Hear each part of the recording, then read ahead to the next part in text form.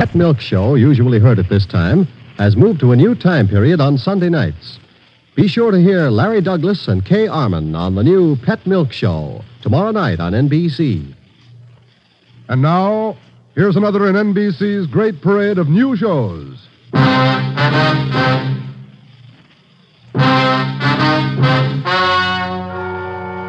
Gentlemen, the story you are about to hear is true. Only the names have been changed to protect the innocent. NBC brings you Dragnet.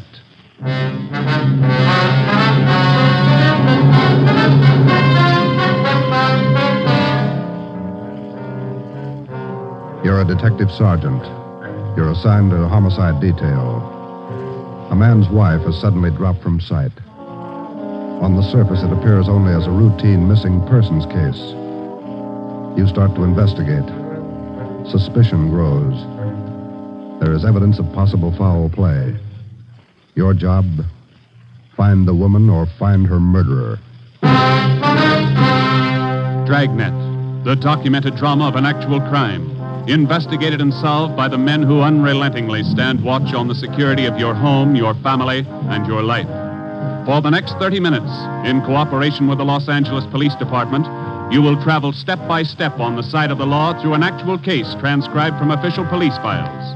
From beginning to end, from crime to punishment, Dragnet is the story of your police force in action. It was Wednesday, September 15th. It was warm in Los Angeles. We were working the day watch out of homicide. My partner's Ben Romero. The boss is Ed Backstrand, chief of detectives. My name's Friday. I was on the way back from lunch, and it was 12:56 when I got to room 42. Homicide. Hi, Joe. Waiting for you. Hiya, Ben. Al. Hi. I hear you got something for us. Here's a report right here. Gardener by the name of Eric Kelby called in day before yesterday. Said his wife disappeared from their home out in the valley Sunday night. Says he thinks she left him. That happens every day, Barghetti. Not this way, it doesn't. Walsh and I went out yesterday to interview the guy. Story doesn't add. Why not? None of her clothes are missing. None of her luggage. She even left her pocketbook behind, full of money. Found out from the neighbors a missing woman is a 17-year-old boy by a former marriage. So what? An only child. Mother dotes on the kid. Shouldn't even say goodbye to him. How did this Eric Kelby impress you? Pretty grouchy with Walsh and me. No cooperation. Wants to find his wife, doesn't he? I don't know if he does or not. There's no help, I'll tell you that. Can I see that report a minute now? Oh, here you are.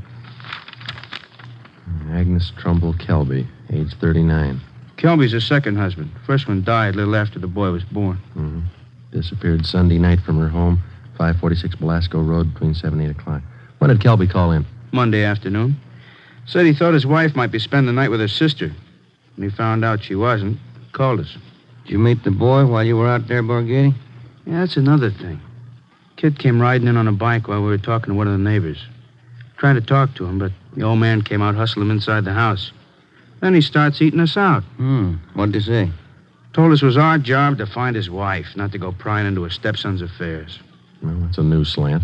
How about her friends and relatives around here, Al? Any besides her sister? Walsh located a couple of her aunts. I don't think he's checked them yet, though. I'll tell you, boys, this is one I'll bet on. Maybe. You got the names of Mrs. Kelby's relatives? Oh, yeah. Right over here. Sure wish we had a chance to talk to that boy. Yeah. How's it feel to you, Ben? I don't know. Notice anything else funny about the guy, Al? I don't know. Well, here's those names, Joe. Thanks. Kelby was upset, all right. For some reason, he didn't strike me as reacting the way a normal guy reacts when his wife disappears. All right, Al. How would you react? Barghetti's worrying again. Oh, now listen, boys. It's no fooling matter. This is one I'll bet on.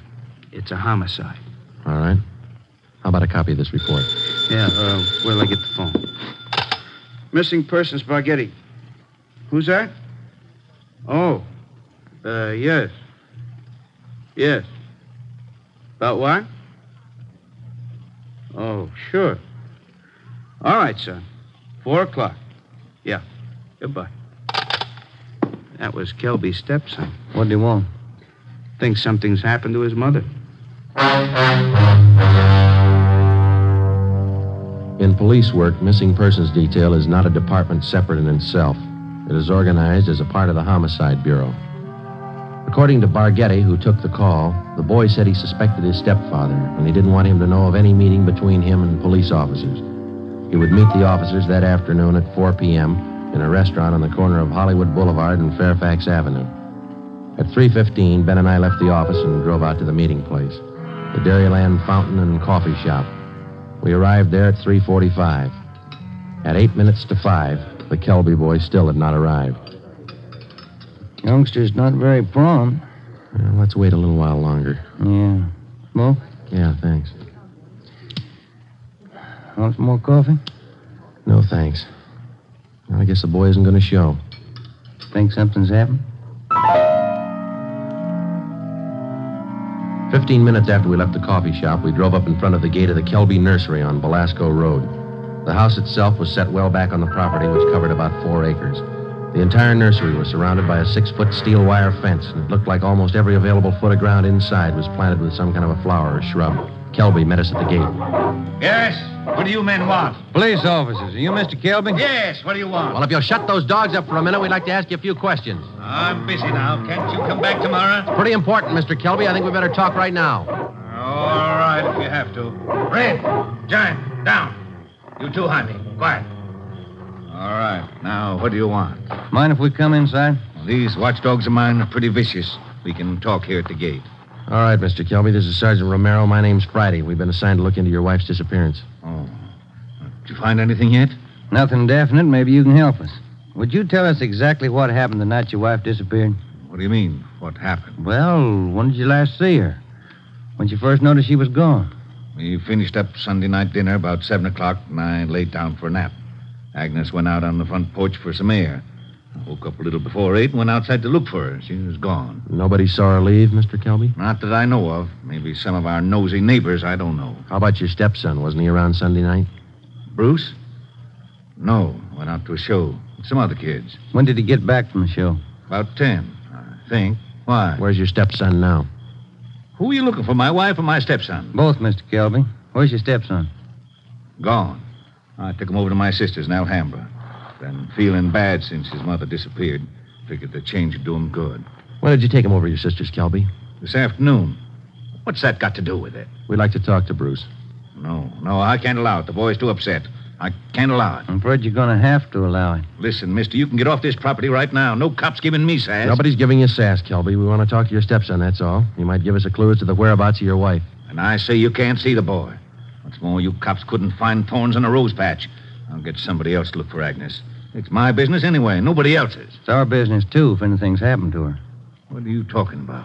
You better get your coat, Mr. Kelby. We're taking you in for questioning. You come through that gate, and I'm going to let these dogs go accidentally. I'd hate to shoot the dogs. Now go on in the house and get your coat. Eric Kelby turned and made his way up the path and into the house. 5 minutes later, he came out. Without a word to either of us, he came down the path, closed the gate behind him, and got into our car. On the way back to headquarters, he chatted pleasantly about the weather, the nursery business, and his dogs. When we pulled up in front of the city hall, we met the reason for his sudden change in temperament. His lawyer was waiting for us at the door. We took Kelby to one of the interrogation rooms. His lawyer tagged along. We tried to question him, but the lawyer objected to 2 out of every 3 questions we asked. It was hopeless, and we knew it.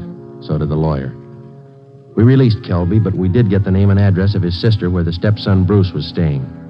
After they left, Ben and I got back in the car and drove out to Alhambra to check on the boy. Barghetti had this one pegged right, Joe. It's a real sleeper. Yeah. I'd like to know how the stepson missed that date with us this afternoon. Well, if the kid called us from the house, his stepfather could have overheard him. It's possible. Sister's house ought to be along this block, shouldn't it? Yeah, let's see. 1408, 1406. Right is, Joe. A gray cottage, 1402. Right. Well, it's a nice-looking little place, isn't it? Well kept. Yeah, it's a nice neighborhood. Wonder how the lot prices run out here.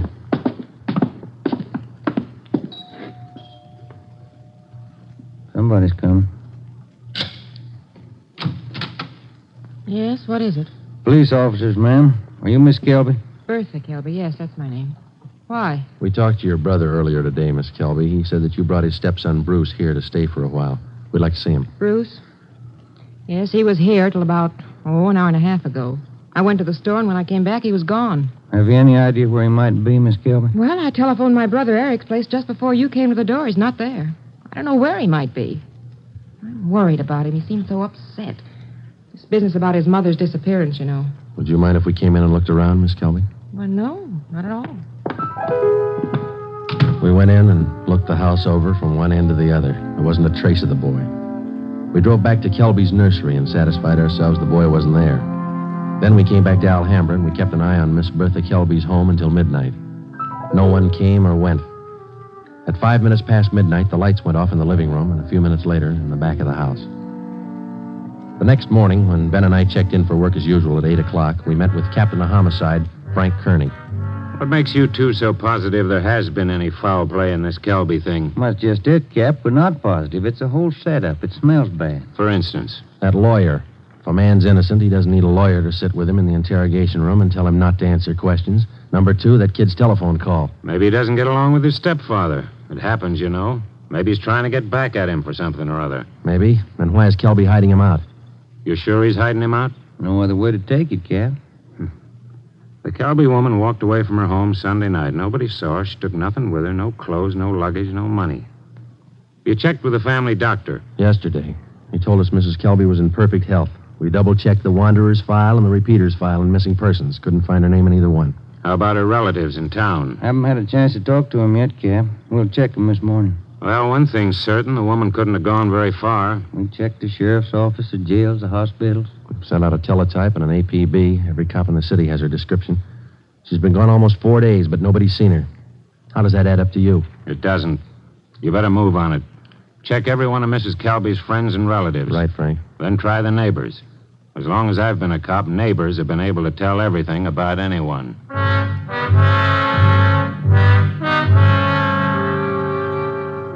All that day, Ben and I made the rounds. First stop was the Western National Bank, where Mrs. Kelby maintained her account.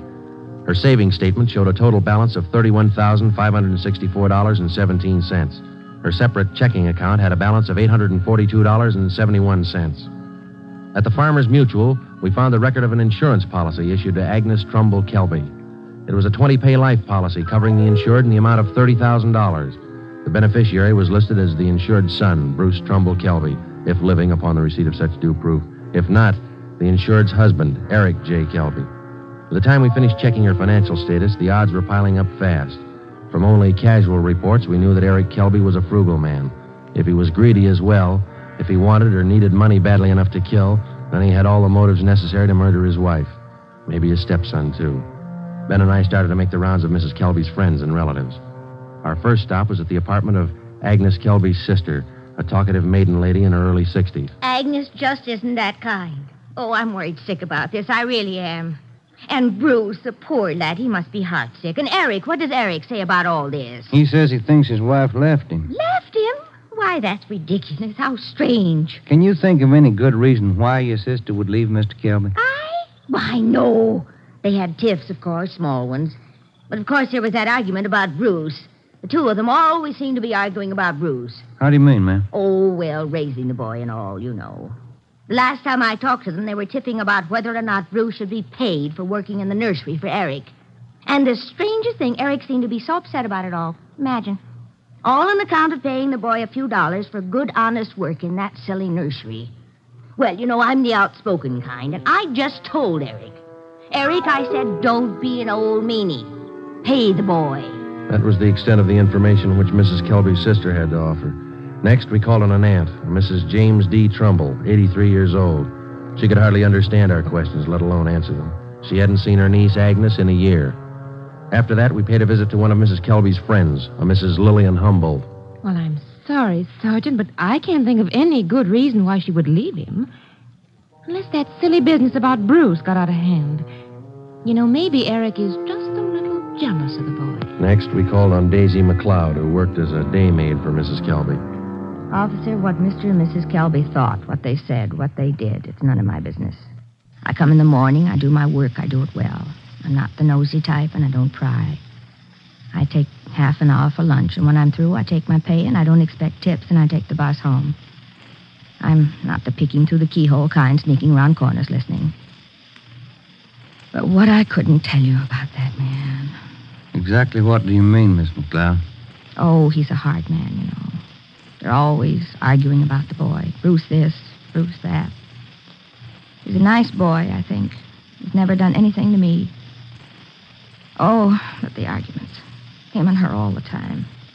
Should the boy be paid for working? Shouldn't he? Why? Why not all the time? It's just... When Ben and I finished with a list of Mrs. Kelby's friends, relatives, and employees, we started out on the neighbors. None of them saw Mrs. Kelby after 6 p.m. the night she disappeared. 2 of the neighbors said they saw the porch light burning after 7 p.m., but both said the porch was empty. Mrs. Kelby was not sitting in her chair at the usual time after dinner. According to them, that was one of her habits. It was 10 minutes to 6 by the time Ben and I got back to the office. The light was still burning in Captain Kearney's office. Full day, Joe. A lot of mileage. Yeah. Wonder what the captain's hanging around for. Let's find out. Get anything? Pretty good luck, Cap. Good. I've got some more for you. Just walked in 5 minutes ago. What do you mean, Frank? Who walked in? Bruce Kelby. He's waiting in the next room.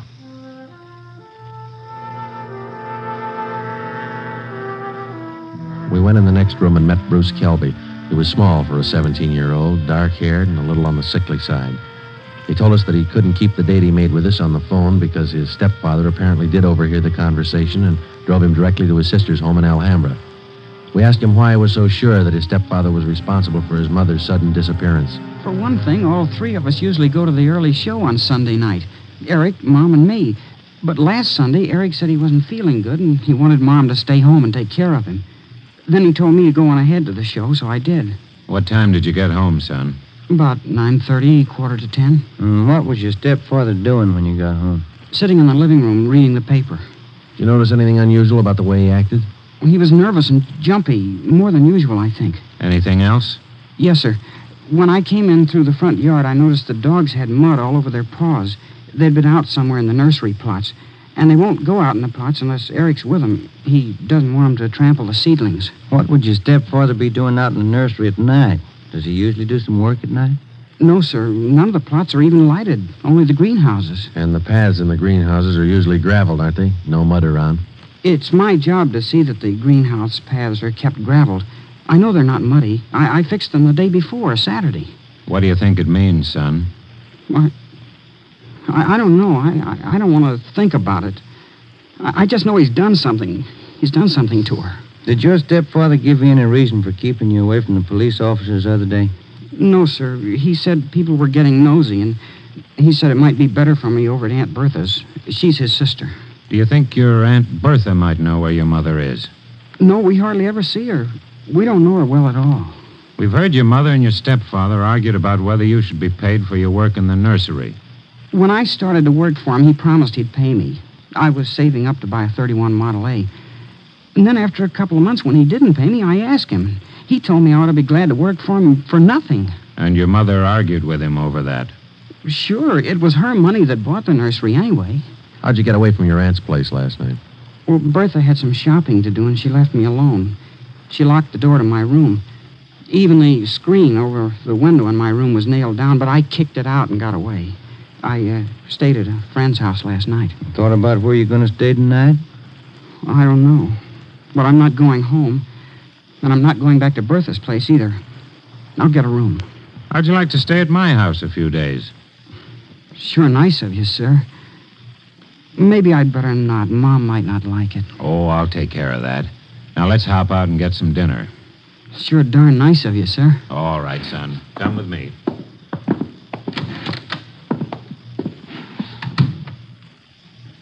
What do you think, Joe? He could be lying. Yeah.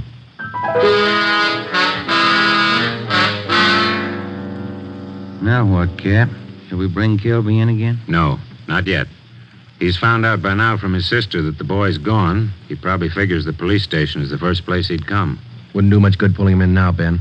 We couldn't even question him. 10 to 1 his lawyer'd be waiting for us when we got back. That's the problem. How do we get to this Kelby without his lawyer finding out? Well, what about the early morning, Cap? Say tomorrow, about 5 or 6 a.m. Think you'd be looking for us then? Yeah, that might do it. If we can just get by that pack of hounds he owns without waking the whole neighborhood, might work. If we could just question him alone, I got an idea it wouldn't take much to make him cop out. All right, give it a try. Get out there in the early morning and bring him in for questioning as quietly as possible. I'll be in at 6 a.m. If you want me before then, call me at home. All right, Frank. Kelby's got a smart lawyer. It's going to be plenty hard to convict him without a body and corroborating evidence. He's got 4 acres out there, Cap. You can hide a lot of bodies in 4 acres. Well, that's what I mean. This case isn't ending. It's just beginning. The next morning, Ben and I met at the office about a few minutes past 4 a.m. We had a cup of coffee and a donut at an all-night restaurant, and then we started for the Kelby place out on Belasco Road. We took 4 pounds of fresh horse meat with us to keep the dogs quiet if they raised a fuss. It was 28 minutes past 4 when Ben pulled the car to a stop a few hundred feet from the gate to the Kelby nursery.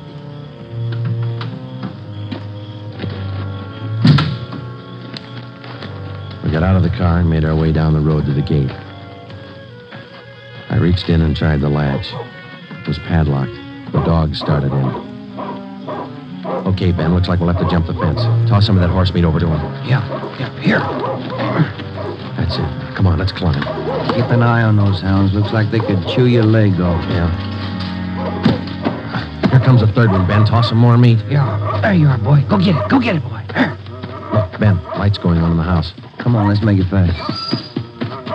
Who is it? Who's there? I'll set the dogs on you. Police officers, Mr. Kelby. What?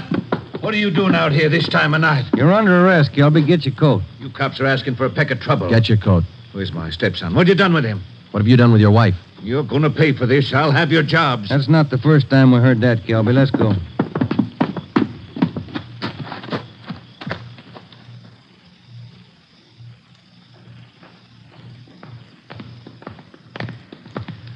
Lights burning in the captain's office. Yeah. All right, Kelby, in here. I'll pay for this, mark my word. Ben, take him in the office here and stay with him. I'll see if Frank's in yet. Right, Joe. Come on, Kelby, inside.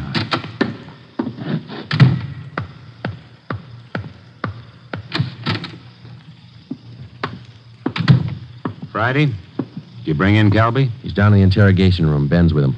Somebody saw you. Don't think so.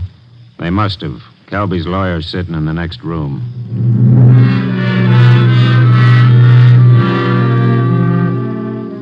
Kelby again refused to answer any questions without the advice of his attorney. We released him. That day, Captain Kearney sent out 2 men to keep an eye on the nursery and report on all of Kelby's movements. Shortly after 7 o'clock that night, just after nightfall, we tried once again to bring in Kelby for questioning without his lawyer's knowledge. It didn't work. A little after we booked him, his lawyer obtained a writ of habeas corpus. We had to release him again. The 2 men assigned to stake out the Kelby place reported definitely that somebody was tipping the lawyer whenever unknown visitors showed up at the nursery and drove off with Kelby. There was nothing we could do about it. The next morning, Kearney came up with a lead. I had a long talk with the boy last night. Accidentally, I think he's given us a pretty good lead. Yeah? There's only one way we'll ever get a conviction. That's by finding the body and evidence to tie Kelby in. Yeah, that'll do it. Where do we start looking? In a new rose bed next to one of the greenhouses in Kelby's nursery. The kid came up with it last night. How come? First, Kelby's crazy about saving $1 and making one. Yeah. In the nursery trade, especially where you have a limited area to work in, like Kelby, you cultivate every foot of ground. Every bit of soil you got is planted with something. Mm-hmm. Kelby's not the type to waste anything. Especially he's not the kind that would let ground lie fallow when he could plant something that might bring in a few dollars next season. Bruce tells me his stepfather has every inch of those 4 acres planted. Every inch. Except a 6 by 9 foot plot of ground in that rose garden. Oh, it sounds like a long shot to me, Frank. The boy said he prepared that piece of ground for planting late Saturday afternoon. His stepfather wanted it ready for Sunday morning. The plot of ground's still vacant. Might have planted it yesterday, Cap. When's the last time you checked? Before I came to work this morning. I called the men on stakeout next to the nursery. They told me the plot's still empty. It's worth a chance, Frank. When do we look it over? Tonight. I don't want Kelby or his lawyer to know a thing until we find that body. Well, how are we going to work it? We'll order up a crew from the crime lab. They can take probings through that plot and all around it. They can tell us without any guesswork how deep that ground's been worked over lately. When do you want to start? Be here in the office at 8:30 tonight. If my hunches are any good, we'll find a body.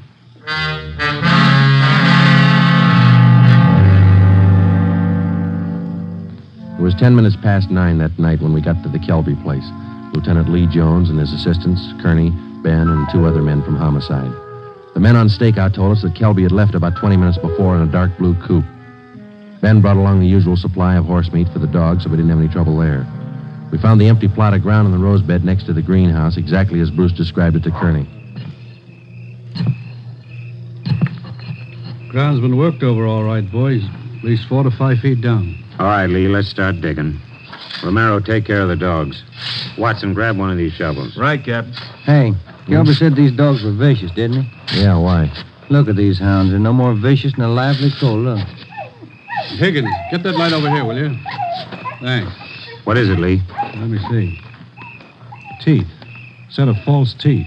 Been in the ground long? Don't think so, judging from the shape they're in. How far down would you say you are, Lee? A couple of feet. Ground's real soft. Lee, come here a minute.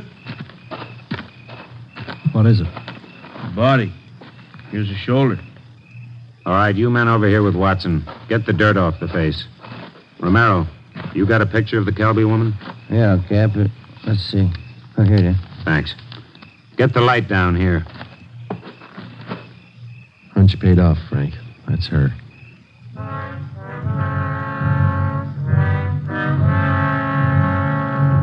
Ben and I went back to the car and notified communications to broadcast a want for murder on Eric Kelby. His description, together with a description of the car and license number of the car he was driving, was rebroadcast every 15 minutes. Then we went back to check the house. We found the front door unlocked. We went inside and looked around. In one bedroom, we found clothes scattered over the bed and the floor. There was only one old suit remaining in the closet. On the table next to the bed, we found an airline's timetable.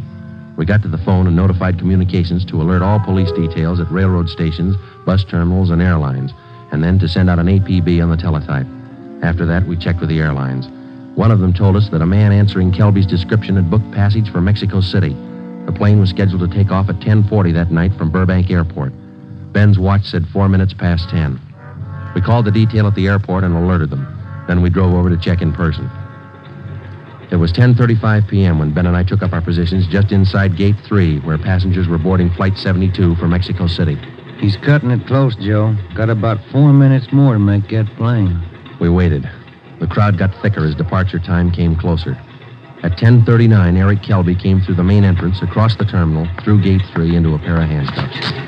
I don't understand. What does this mean? We found your wife's body, Kelby. What? I don't know what you're talking about. In the rose patch next to the greenhouse. Your lawyer can't help this time. Mexico City. Would have been a nice trip.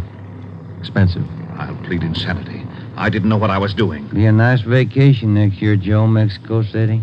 I'm going to talk to my wife about it. I didn't mean it. She slapped me. We were arguing about the boy. I didn't mean it. I don't know if you did or not, Kelby, but you killed her. Come on. You missed your plane.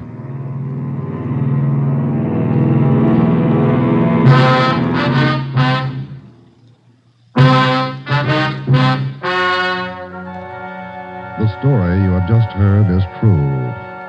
Only the names were changed to protect the innocent. Eric Kelby was tried and convicted of murder in the first degree. He is now awaiting execution in the lethal gas chamber at the state penitentiary.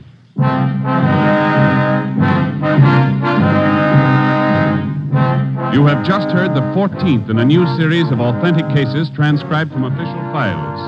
Technical advice for Dragnet comes from the office of W.A. Wharton, Acting Chief of Police, Los Angeles Police Department.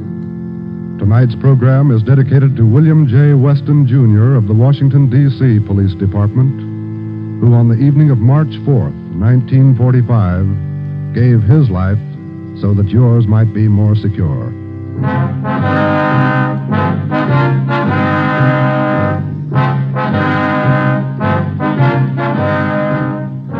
Dragnet came to you from Los Angeles. If you enjoyed tonight's production of Dragnet, you'll want to listen to Richard Diamond, private detective, as played by the screen's romantic tough guy, Dick Powell. The Pet Milk Show, usually heard at this time, has moved to a new time period on Sunday nights.